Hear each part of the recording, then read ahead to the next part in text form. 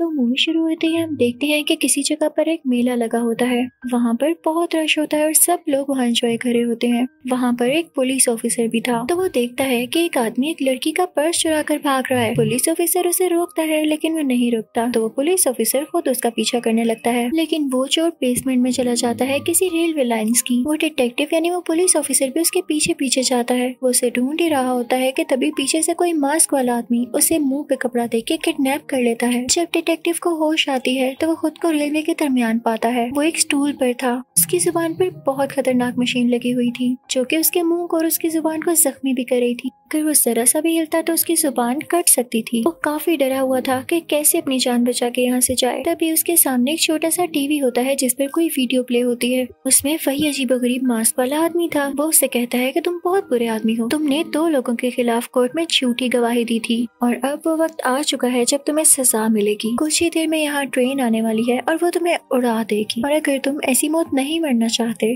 तो खुद को आजाद करवा लो, लेकिन अगर तुम हिले तो इस मशीन से तुम्हारी जुबान काटी जाएगी और यही तुम्हारी सजा होगी। अब वो पुलिस ऑफिसर काफी कोशिश करता है। उसके हाथों को बार्ब वायर से बांधा गया था क्योंकि उसके हाथों को बहुत जख्मी कर रही थी और उसके हाथों से खून भी आ रहा था। पुलिस ऑफिसर जैसे तैसे करके अपने हाथों को खोलता है लेकिन वो वायर लग जाने से उसके हाथों से बहुत खून आता है। तभी सामने से ट्रेन भी आ जाती है। वो अब लेट हो चुका था और उसकी जान अब जाने ही जानी थी। ट्रेन उसे उड़ा देती है। उसकी बॉडी काफी छोटे छोटे टुकड़ों में बढ़ जाती है और उसकी जुबान भी कट गई थी। ये सीन बहुत ही ज्यादा पेनफुल था। इस इंसिडेंट के बाद वहाँ पर और डिटेक्टिव्स आते हैं लेकिन वो पहचान ही नहीं पाते कि कौन था क्योंकि उसकी बॉडी का काफी बुरा हाल हुआ था। फिर यहाँ से सीन चेंज होता है और हम एक आदमी को देखते हैं जिसका नाम सीक होता है। वो कोई गैंग लीडर था और उसके ग्रुप में और भी ज्यादा क्रिमिनल्स थे। वो एक होटल में होते हैं तो सीक अपने साथियों को कह रहा होता है कि हमें एक ड्रग डीलर को लूटना है। वो सब अपने वेपन्स तैयार करने लगते हैं। अब ये सारे मिलकर उस ड्रग डीलर के पास जाते हैं और उससे सारा पैसा लेकर ये लोग वहाँ से निकलने वाले होते हैं, लेकिन उनके वहाँ से निकलने से पहले ही पुलिस पहुंच जाती है, फोन को रोक लेती है और अपने साथ ले आती है। यहाँ पर हम पर एक बहुत बड़ा राज रिवील होता है कि जो आदमी सीक इन चीजों को लूट रहा था उस गैंग के साथ मिला हुआ था। वो बेसिकली खुद ही एक डिटेक्टिव था और ये करना उसका एक मिशन था।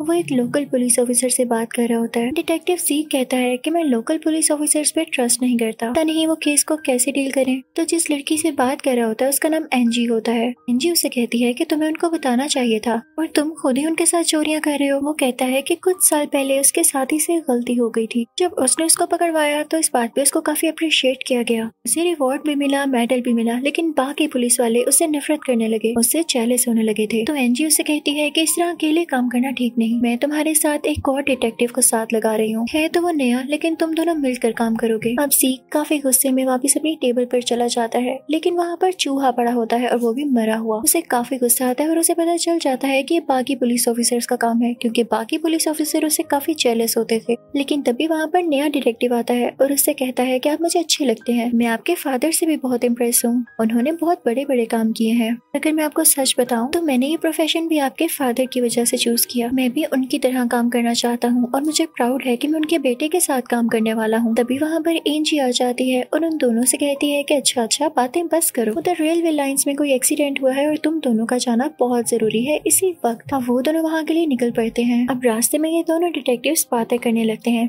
नया डिटेक्टिव सीक को बताता है कि मेरी एक बीवी है जिससे मैं बहुत प्यार करता हूँ और साथ मेरी एक बेटी भी है और मैं अपनी लाइफ में बहुत खुश हूँ। तो सीक कहता है हाँ, ये सिर्फ बातें होती हैं,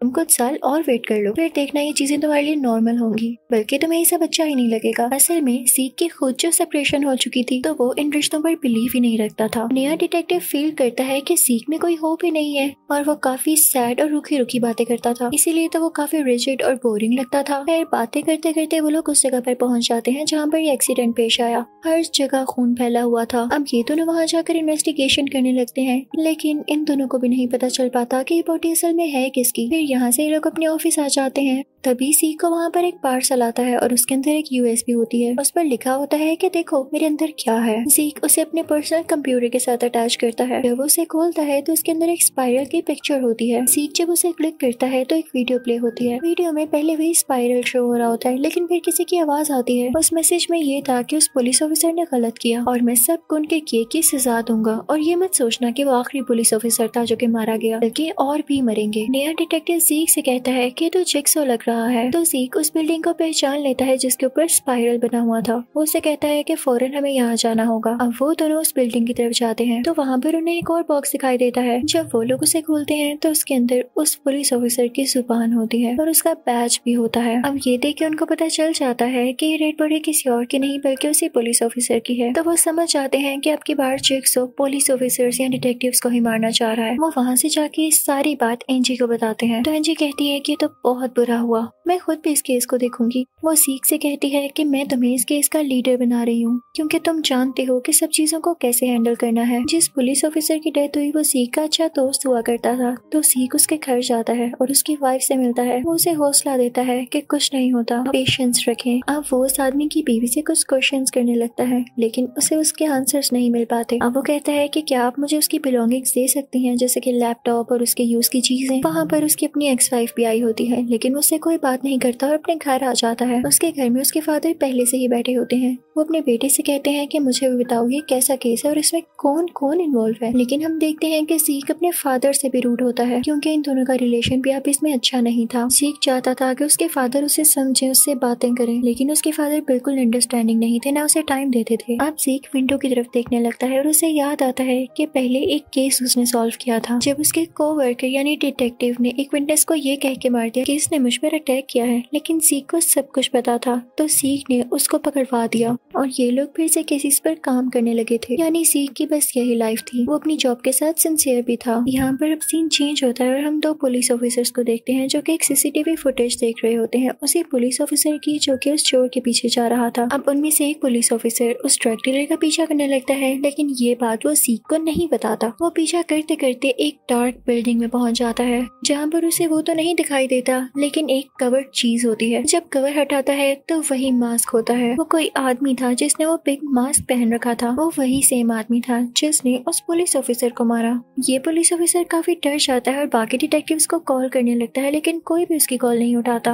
वो उसे भी पकड़ लेता है और उसके मुंह पर कोई कवर चढ़ा देता है। वो एक वाटर टब में होता है। वो उसके फिंगर्स पर भी कोई ट्रैप दे देता है और वो दोनों ट्रैप्स जो कि इसके मुंह पर थे और फिंगर्स पे थे अब इसमें कनेक्टेड थे। यानी कोई एक चीज भी मूव करती तो दूसरी कट जाती या उसको नुकसान पहुंच सकता था। फिर उसके सामने टीवी पर सेम वीडियो प्ले होती है जिसमें बिग मास्क वाला आदमी होता है। यहाँ से सीन चेंज होता है और हम सीख को देखते हैं जो कि नए डिटेक्टिव को कॉल कर रहा होता है। फिर सीख वहाँ से अपने फादर के घर जाता है लेकिन देखता है कि उसके फादर कहीं पर भी नहीं होते और हमें एक फ्लैशबैक में दिखाया जाता है कि उसके फादर कहने लगे कहीं गए थे इसीलिए वो घर पर नहीं थे।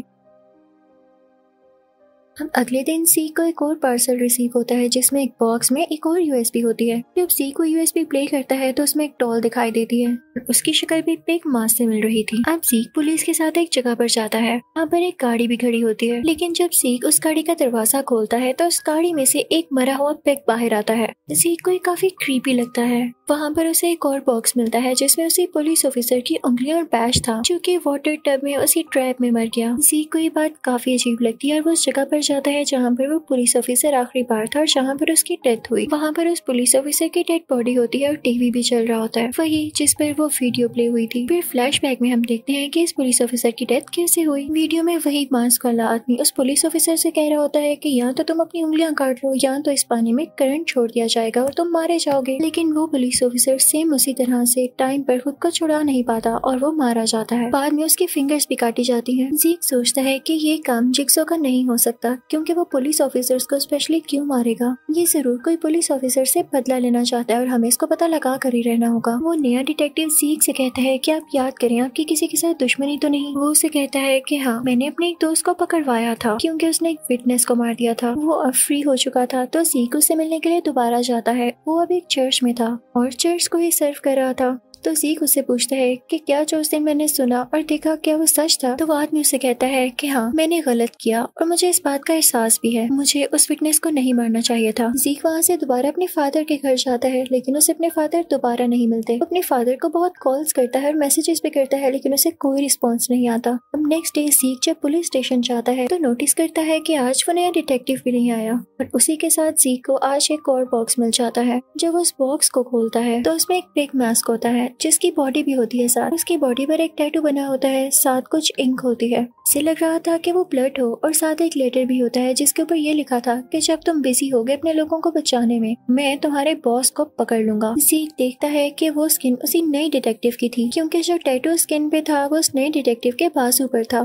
तभी ज़ीक को ये भी पता चलता है कि एक डेड बॉडी है जिसके साथ उसकी स्किन नहीं है। तो ज़ीक काफी वरीड हो जाता है कि कहीं ये नया डिटेक्टिव तो नहीं। दूसरी तरफ दुनिया पागल हो जाती है कि जिक्सो वापस आ चुका है, वो सब लोगों को मार रहा है, लेकिन एंजी उन सबको कंट्रोल कर रही होती है और उनसे कहती है कि नहीं, ये जिक्सो नहीं है, हौसला रखें। अब ज़ीक अपनी गाड़ी ड्राइव कर रहा होता है कि तभी से कुछ मैसेजेस रिसीव होते हैं। इसमें उसे ये भी बताया जा रहा होता है कि एक और पुलिस ऑफिसर मारे जाने वाला है, तो उसे बचाओ जाकर। दूसरी तरफ उसके डैड का भी उसे मैसेज आता है कि किसी पुराने केस पर इन्वेस्टिगेशन शुरू कर दो। तो उसे पता चल जाता है कि नहीं, ये सब फेक मैसेजेस हैं, क्योंकि लेटर में ये था कि जब तुम किसी दूसरे काम लगोगे तो मैं तुम्हारे बॉस को पकड़ लूंगा। वो इनको इग्नोर करता है। ज़ीक फौरन से वहाँ पुलिस स्टेशन की तरफ निकल जाता है। दूसरी तरफ हम एंजी को एक डार्क सी जगह पर देखते हैं जहाँ पर वो किलर भी होता है। वो उसे पकड़ लेता है, जहाँ पर वो उसे एक सौ के ऊपर लिटा देता है और उसका काफी खून निकलने लगता है। और फिर इसके बाद वो एंजी का फेस एक कपड़े से कवर कर देता है। तभी वहाँ पर एक रिकॉर्डर में एक ऑडियो प्ले होती है। उसमें बोला जा रहा होता है कि आज तक एंजी तुमने बहुत सारे केसेस लड़े, जाहिर है उसमें क्रिमिनल्स भी होंगे और इनोसेंट भी, जो कि मारे गए या जेल भेज दिए गए। अब जिन इनोसेंट को तुमने जेल में भेजा या मरवा दिया या उनके हक में बोल नहीं सकी, उनकी फेवर नहीं कर सकी, तो इसके बदले में अब तुम्हें सजा मिलेगी। अब तुम्हारे पास दो ऑप्शंस हैं, या तो तुम अपनी बैक बोन 100 के साथ लगा दो, इसे पुश कर दो, ये कट जाएगी,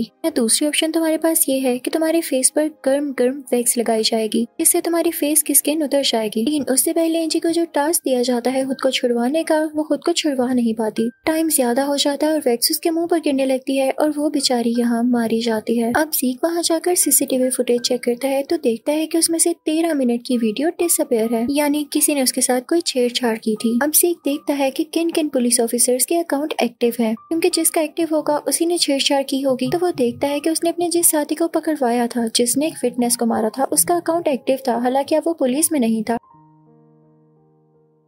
तो दूसरी तरफ एक और पुलिस ऑफिसर आता है और ज़ीक से कहता है कि तुम्हारे फादर का भी अकाउंट एक्टिव है। अब ज़ीक को ये बात बिल्कुल अच्छी नहीं लगती, क्योंकि उसके फादर जैसे भी थे, वो अपने फादर के खिलाफ किसी से कोई ऐसी बात नहीं सुन सकता था। तो उन दोनों में लड़ाई होने लगती है और वो एक दूसरे को मारने लगते हैं। अब ज़ीक फौरन वहाँ से उसी आदमी के पास जाता है जिसको उसने पकड़वाया था, और वो अब चर्च में था, लेकिन ज़ीक को वो नहीं मिल पाता क्योंकि वो भी गायब हो चुका था। अब यहाँ हमें फ्लैशबैक दिखाया जाता है कि असल में ज़ीक के फादर थे कहाँ पर। वो उस जगह पर थे जहाँ पर किलर रहता था। उस बिल्डिंग में बहुत ज्यादा स्पाइरल साइंस थे, जो कि वीडियो के शुरू में हमें दिखाए गए। ज़ीक के फादर गन लेके इधर उधर फिर रहे थे जैसे वो किलर को ढूंढ रहे हो, लेकिन किलर अचानक से आके उन्हें भी किडनैप कर लेता है और उनके मोबाइल से एंजी को मैसेज करता है। दूसरी तरफ हम ये देखते हैं कि ज़ीक के हाथ बंधे होते हैं, लेकिन वो किसी तरह से अपने हाथ खोल लेता है। तभी वो उस आदमी को देखता है जिसने फिटनेस को मारा था। वो बंधा हुआ था और उसके पीछे एक मशीन थी जो कि शीशा क्रश कर करके उसकी कमर की तरफ फेंकने वाली थी, और उसकी कमर पर एक रिकॉर्डर भी था। और ज़ीक उस रिकॉर्डर से ऑडियो सुनता है तो उसमें यही था कि तुमने इन मासूम की जान ली, अब तुम भी मरोगे।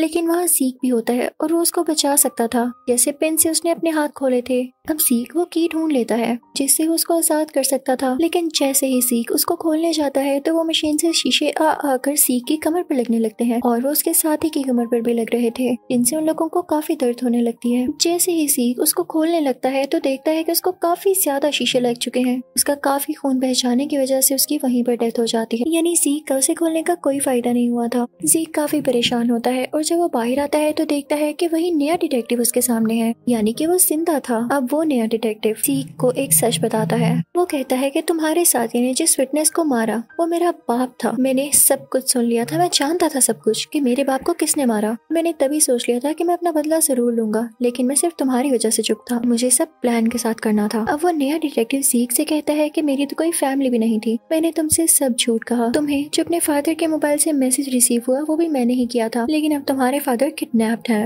मैं तुम्हें एक ऑफर करता हूँ, तुम क्योंकि काफी स्ट्रॉन्ग हो तो क्या तुम मेरे साथ टीम अप करोगे? तो ज़ीक को मजबूरन मानना पड़ता है क्योंकि उसे अपने डैड को जो बचाना था। अब वो नया डिटेक्टिव यहाँ फिर से इनोसेंट बन जाता है। वो पुलिस को कॉल करता है और खुद ही शूटिंग करने लगता है और उससे कहता है कि यहाँ शूटिंग हो रही है। फिर इसके बाद वो नया डिटेक्टिव ज़ीक को भी एक गन देता है जिसमें सिर्फ एक ही गोली थी, और फिर वो उसे उस कमरे में ले आता है जहाँ पर उसके फादर कैद थे। वो भी एक ट्रैप में थे और लटके हुए थे। अब वो नया डिटेक्टिव ज़ीक से कहता है तुम्हारे पास सिर्फ दो ऑप्शंस हैं। अब जैसा कि इस गन में सिर्फ एक ही गोली है, तो यहाँ तो तुम अपने फादर को बचा सकते हो लिया तो तुम मुझे मार सकते हो। अगर तुमने अपने फादर को बचा लिया तो मैं तो उन्हें फिर भी मार दूंगा, और अगर तुमने मुझे मार दिया तो तुम्हारे फादर ट्रैप में वैसे ही मारे जाएंगे, क्योंकि तुम्हारे फादर ने ही वो आर्टिकल बनाया था। इसको फॉलो करवाते हुए मेरे फादर को मारा गया। अब सीख काफी ज्यादा सोचने के बाद ट्रैप पर शूट कर देता है जिसमें उसके फादर होते हैं। उसके फादर की जान अब बच जाती है। के बाद वो फौरन से उस नए डिटेक्टिव की तरफ भागता है जो कि असल में क्रिमिनल बन चुका था। वो उसे पकड़ लेता है और काफी ज्यादा मारता है। अब उस क्रिमिनल की कॉल की वजह से पुलिस तो पहले ही वहाँ पर आ चुकी थी, और जब उन्होंने फायर की आवाज सुनी तो वो अंदर आ गए, लेकिन दरवाजा लॉक था तो वो उसको नॉक करने लगे।